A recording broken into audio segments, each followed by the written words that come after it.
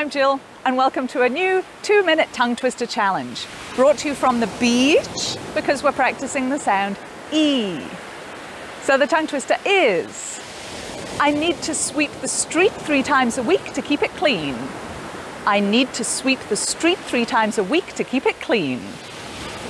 So the words with E in are need, sweep, street, 3, week, keep, clean. So all together, I need to sweep the street 3 times a week to keep it clean. Now, you try.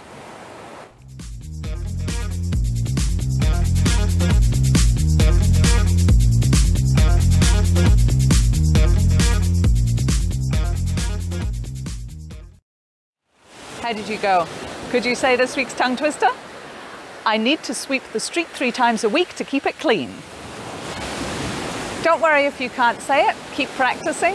Just a couple of minutes every day will help to work those English muscles, make them stronger, and so improve your English pronunciation.